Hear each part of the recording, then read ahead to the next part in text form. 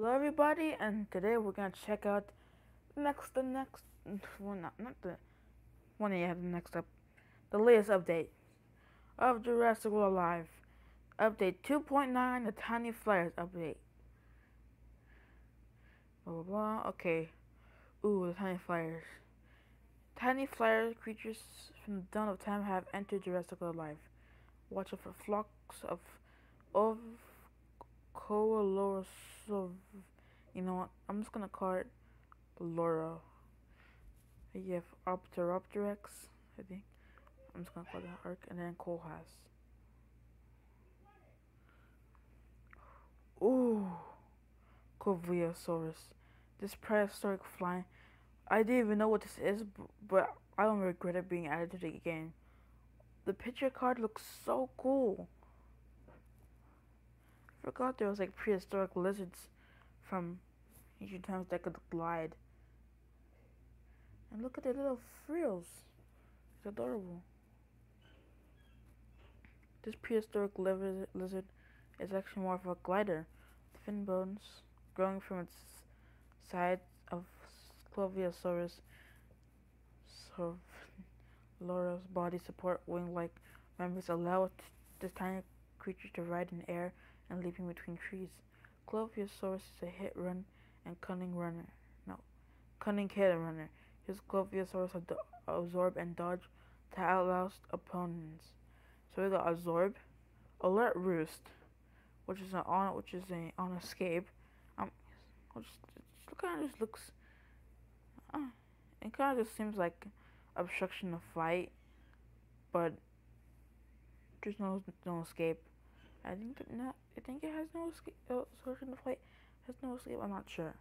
Then we have alert flock, then distraction, and impact on run. So this seems like compies. Yeah, this seems like compies, but a bit more diverse. No priority or anything like that. But finally, our first common flock. Nice. I can't wait for them to add a herbivores as flocks. We got Archaeopteryx. Archaeopteryx. Once thought to be the earliest bird that ever led. Okay, can I just say it right now for Ludia before I continue? These pictures. Whoever is the artist, thank you for making these pictures. They look really beautiful. They truly do. Okay, continue. Once thought the earliest bird that ever lived, Archaeotop. I'm not even gonna say the name.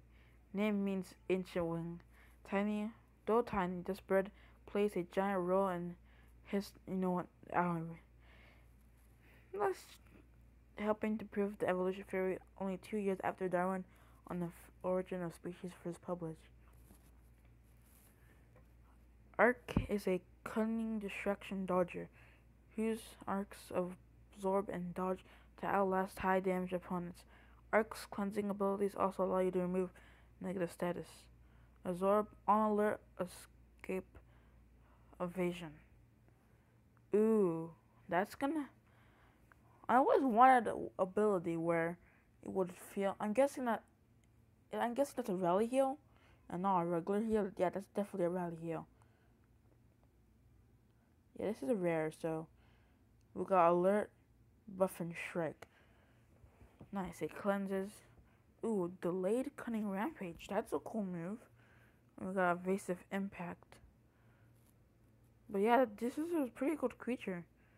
And I'm guessing, and the fact that it gains a new. No, I'm not. Of course, but it's most likely going to be rally heal, meaning on escape it's gonna gain dodge and. Ooh, that's gonna make it. That's gonna make it really good, of a creature. Megalonyx.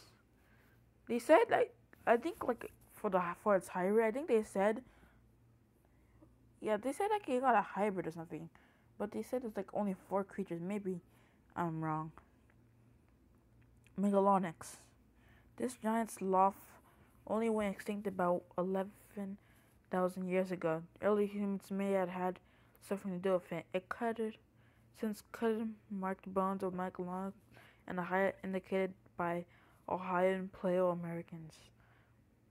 Never thought I would see that in my life. Megalunx is a cunning damage reducer who uses Megalunx camouflage abilities. Yeah, I think this is just, this rest just seems like a sloth. We got Maxwell Counter, Cunning Shrike, Camouflage, Cautious Rampage. Oh god, I'm scared. Well, sorry for the interruption. Sorry, I had to pause. Most people know that I don't have like a recording studio to record my videos in a quiet space. Anyways, this is kind of busted. It has maximal. We don't even know we don't know the stats. I'm hoping that it only has 1,000 base attack. Anything else, maybe like 1 or 5 or 100 might seem a bit balanced, but anything else might seem a bit broken. Because everyone knows Cautious Strike. And since it's like this stuff is most likely also gonna be in speed decrease, but it's still gonna be like really slow. Yeah, this is gonna seem like this is gonna be a very good creature. Oh, we have Kohlhaas. Oh, I don't even know what the design looks like. It kind of looks like drones. It sounds like an artifact you would see from like. You know what? I was thinking of some of Native Americans. That's what I was gonna say. Like an ancient thing they made to celebrate. You know what? Never mind. Anyways, Kohlhaas. Ingredients: Clovosaurus, Laura Castigo. Unlike its parents, Clovosaurus, the Kohlhaas is not able to glide or swing. It's also able to activate true flight. It inherits this trait from its powerful Castigo. It's a wild card. I already knew that. Okay. Okay, as dodge, absorb, distraction, and impact on a run. Absorb, alert, roost, armor piercing, precise piercing strike, fearless alert. Fearless alert is probably just gonna be fearless flap with rally heal. Precise impact and run, restricted group restriction. Ooh, it's a flock. It's like a flock. It's an anti-flock counter. It's a flock counter. Pretty cool. Yeah, I can definitely see this thing destroying other flocks. Not only does it have heal, it has dodge, distraction. Ooh, yeah, this is gonna be a good creature. We don't know the stats, but I think this might be really good. Well, anyways, let's get into the new abilities. So we got Cautious Rampage. Don't need to go too much in depth into that. Cleansing, Decelerating Impact. Just Decelerating Impact with Cleanse. Delayed Cutting Rampage, just Rampage with delay. Just Cutting Rampage with delay. Evasive Wounding Strike. It does 0-2 point bleed for 2 turns. And then to 50% dodge. Precise Impact and Run. Instant Group Distracting Impact. Revenge Definite Rampage. Alert Buff and Strike. So it seems here that cleanses. Oh wait, so it cleanses speed decrease and critical hit decrease. So I'm guessing I think, yeah, Arc had this, so I'm guessing Arc won't have any speed resistance. Maybe it might have speed resistance, but it's definitely not gonna have 100% speed resistance if it's able to cleanse speed decrease. And a crit chance decrease. So I'm expecting no crit, no speed decel, immunity, no resist. I can speak. Basically, let me just rephrase everything. Basically, it's not gonna have any resist or immunity to speed decrease or critical chance decrease. Okay, increases critical hit chance for 25 for lasting 3 turns, and just that, but 35 instead. Okay, nothing much. Alert Roost. 75% chance to dodge for two turns, two attacks. Increase critical chance for 100. Ooh. Ooh, that's actually this is actually really good. But wait, Alert Roost. Oh wait a minute. Oh, okay, this is all. If we go back, if we go back, we clearly see that Cloviosaurus has Alert Roost. Do you know what this means? This means definite strike on irritated gentile is actually useful. Yeah, boy. Yeah, anyways. And then it also, but yeah, basic but when threatened, it has a 100% chance to dodge, but you only get 50% crit. So it's like, to be honest, both, none of those don't seem bad. I mean, 100% dodge, if you're threatened, if the opponent has a swap in, it's not, if it does, you're pretty much gonna be fine. It just costs you like crit chance. But crits don't even do that much damage. I think the threat, if imp- I think the threat state is way better because you have 100% dodge. 100% crit chance isn't bad. I'm just saying that being able to block your damage or just increasing them by like 0.25% isn't really that. It's just much more beneficial to have dodge. Now on alert on escape and evasion. When opponent swaps 100% chance to dodge.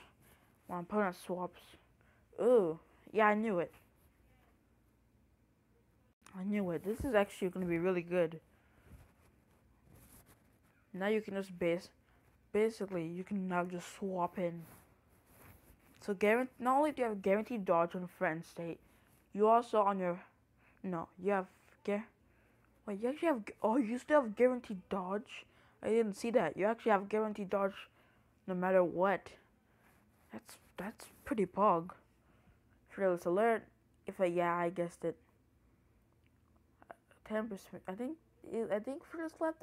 That was like I thought like Fearless left like 50 or something, but I guess it makes sense. That's only 10%, considering that creature's gonna be fast or something. Say 5% dodge. When threatened, rally heals is just the exact same thing. 100% dodge instead of 75. Oh, it doesn't distract. Oh, that's actually. Yeah, it targets all opponents, but it doesn't distract when it's threatened. I guess that's fine. But does it not technically make secure better because it doesn't have distraction? Well, that's it. Well, that's all the new moves. Personally, I think my favorites would have to be Alert on Escape Evasion and Alert Roost, not because they're like because they're just really good. They're just really good moves, really good abilities. So on to raid bosses. The Giant Sloth Megalonx will enter raids on August 5th. Nice. Now we don't have to go hunting it. Actually, I have like my opinion. I think there should be more raid exclusive creatures besides Apexes. Because that not only, I mean, it's still gonna be relatively easy to get them as long as you're able to have access to that raid and have enough, and you're able to do that raid. It should be easy. And maybe they don't have to be the hardest thing, but I think they should make more raid exclusive creatures besides Apexes. New achievements, just one. No harm, no foul. Place a creature in the sanctuary 13 times. Dodo. What's improved? AR improvement? Don't care. I don't have AR. Oh, okay. Just brightness and smart placement. That actually seems pretty cool. That could be pretty cool for like screenshots. Maybe, but I don't have AR on my phone. So those people who do have AR, that's pretty good, I guess. New and returning player experience improvements. New players have a slightly longer tutorial to when they help.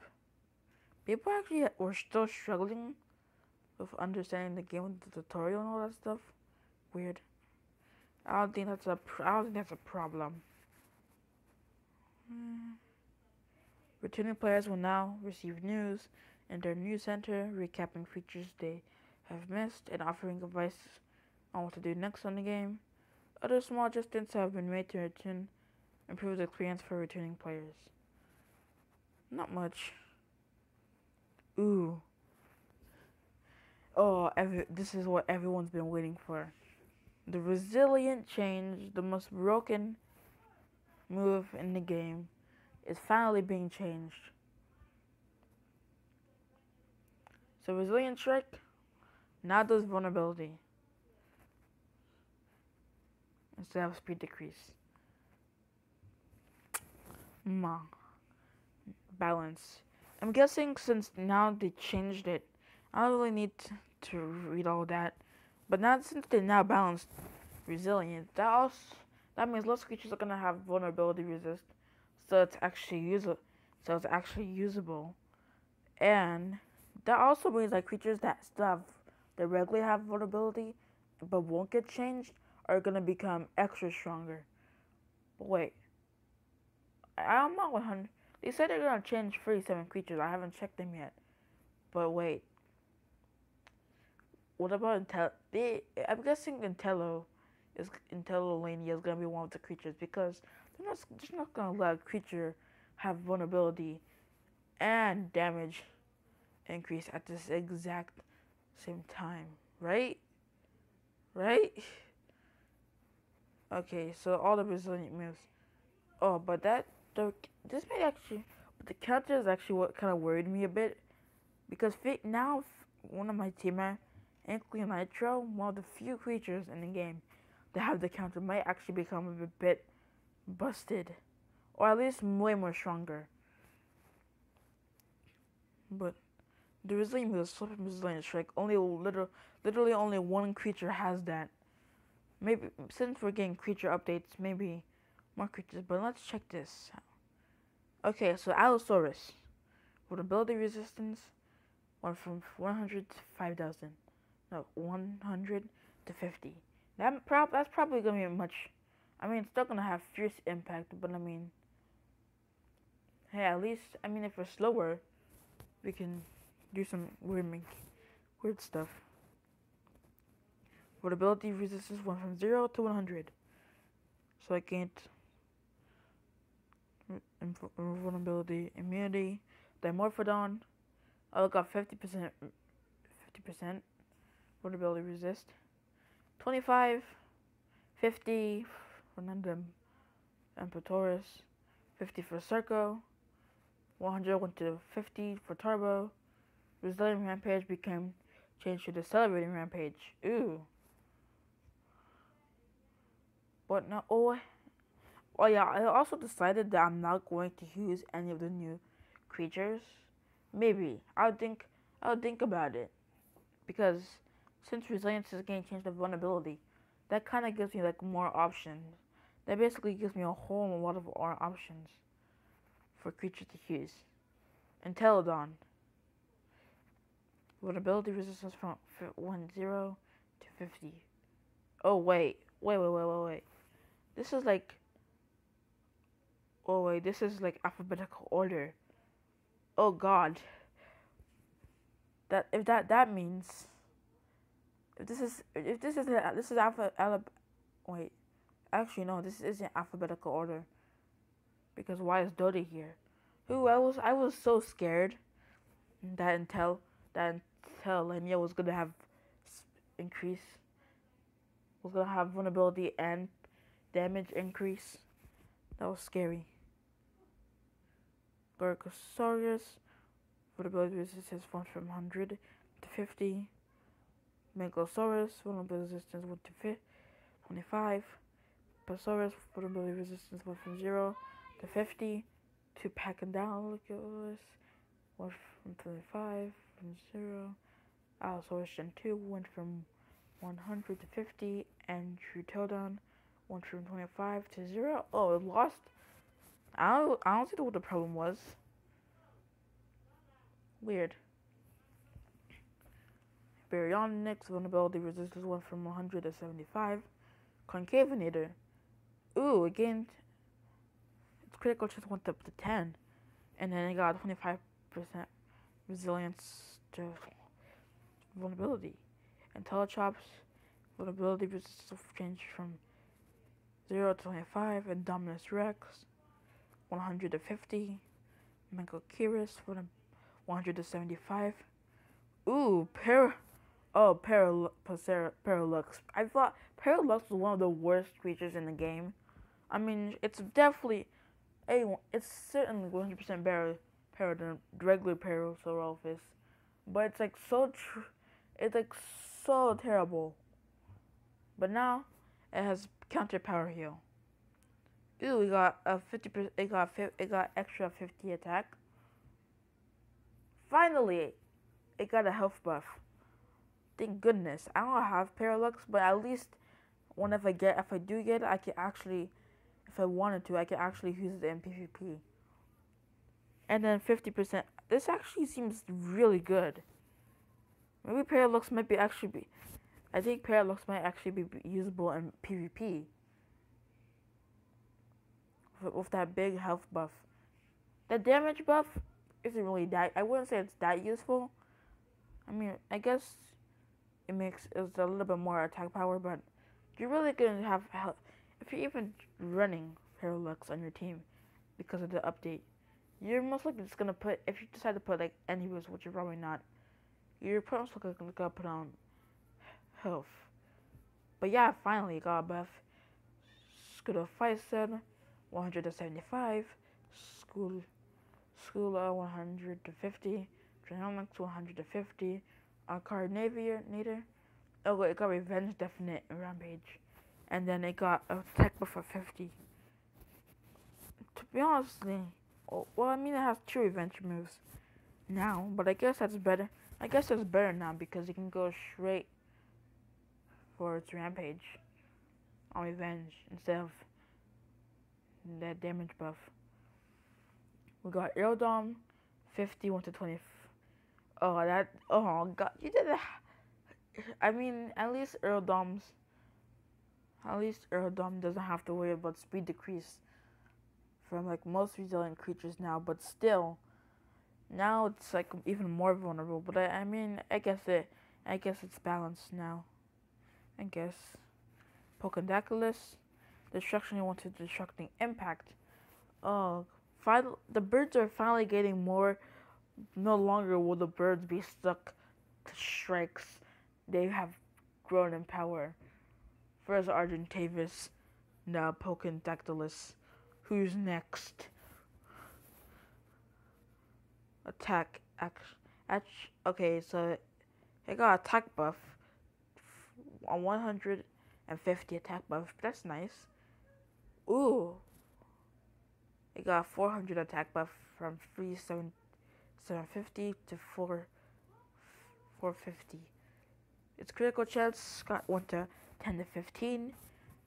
It gained 75 swap prevention resist, 50 vulnerability resist, and 50 speed decrease resist. Ooh, I think that's pretty good. I think it might actually. I'm not 100% sure it's gonna become, but that actually seems like it actually becomes pretty good of a creature. Oh wait, Skuna. Wait, didn't Skula? Okay, this is Skula. Wait. Oh god, I hate their names so badly. They always confuse me. Why did Ludia have to combine these to make a hybrid? The names always confuse me. Okay, Skulasaurus is the hybrid between Scutosaurus.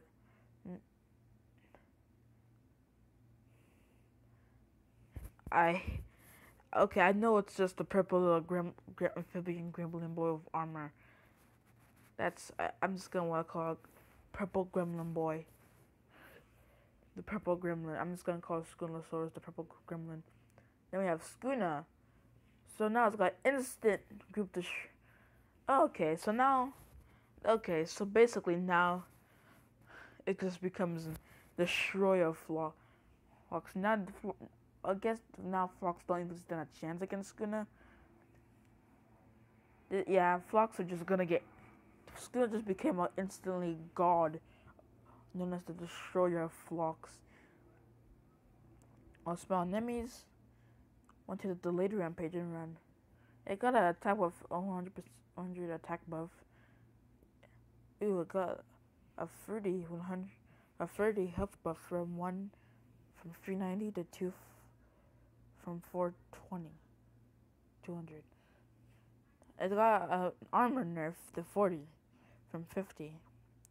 And then assault prevention resistance 41 to 60. Vulnerability resistance 51 to 0. Okay. Spinal Strictinator. Evasive stance changed to evasive wounding strike. Oh, that is actually really. That's now okay. It's much better now. That is way better. But now it has distraction. Like, I mean, I guess it makes sense.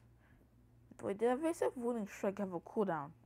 Let's go check. Okay, it did have a cooldown of 2 turns. Okay. It got attack buff 30 from 1000 of 1300. Ooh, a nice attack buff from 360 to 420.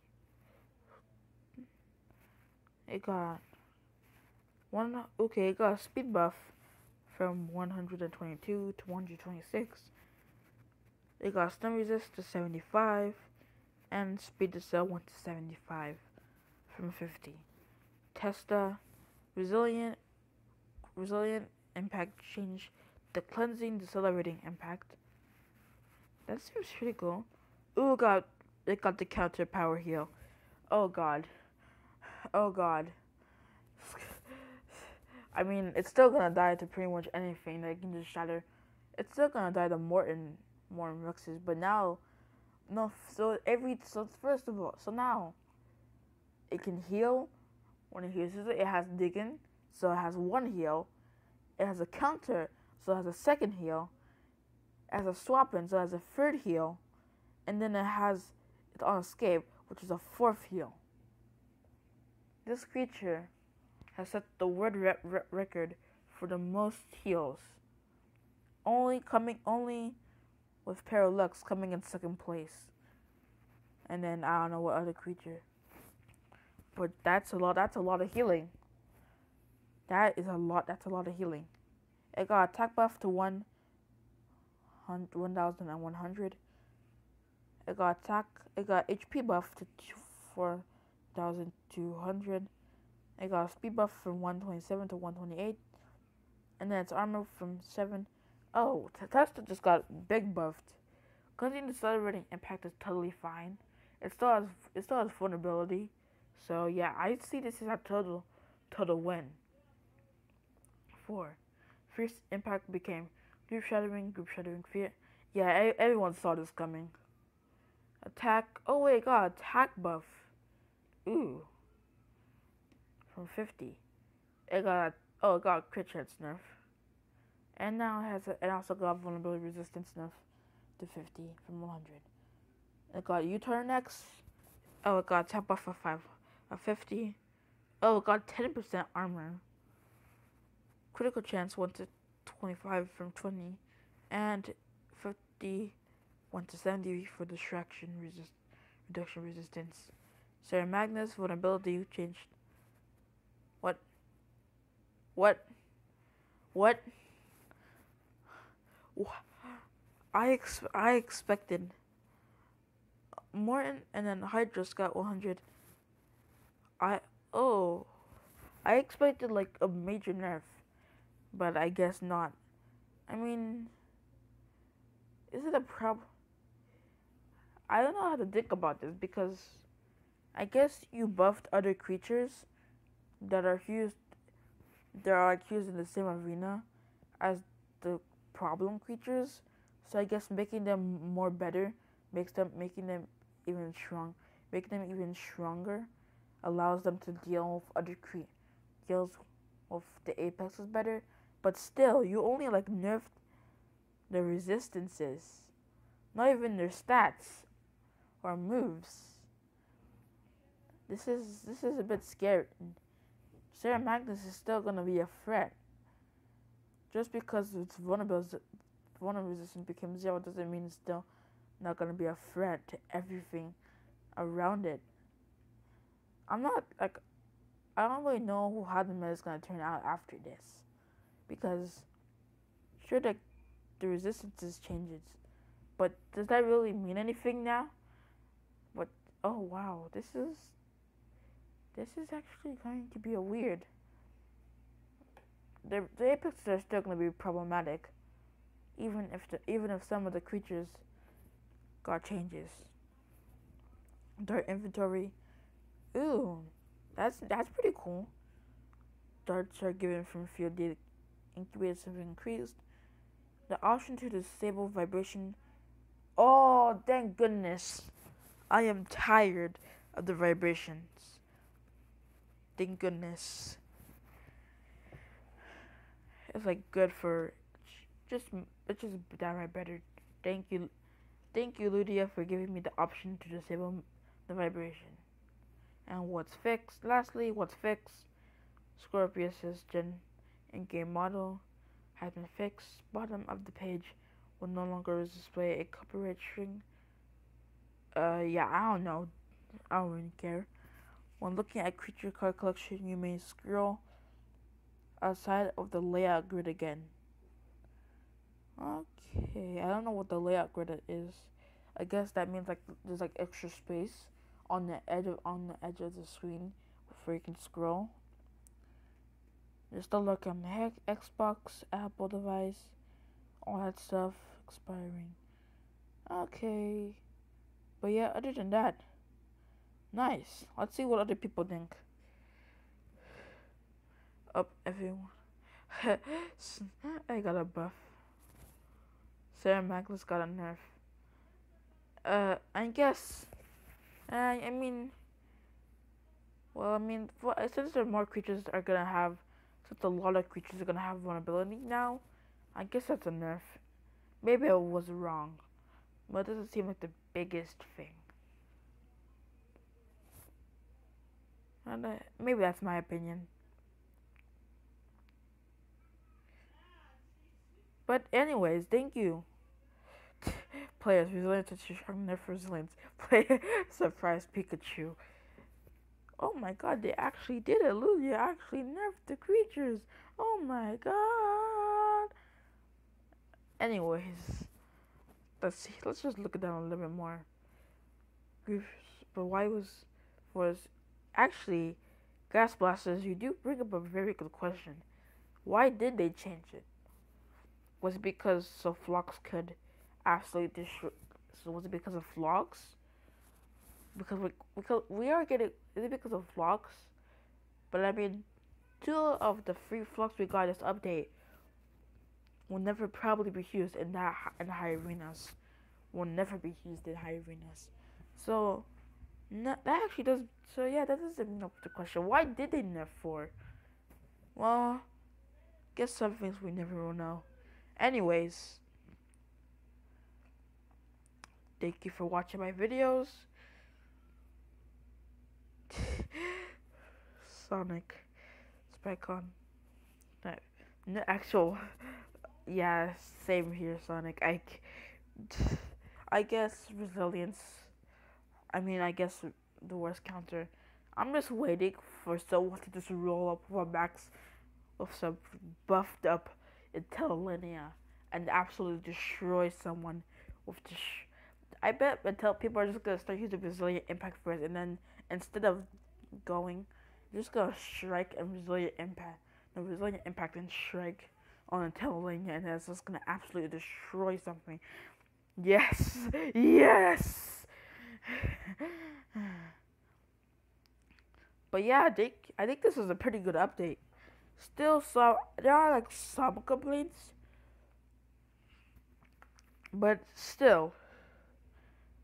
Anyways, thanks for watching, and I will see you later. Bye bye.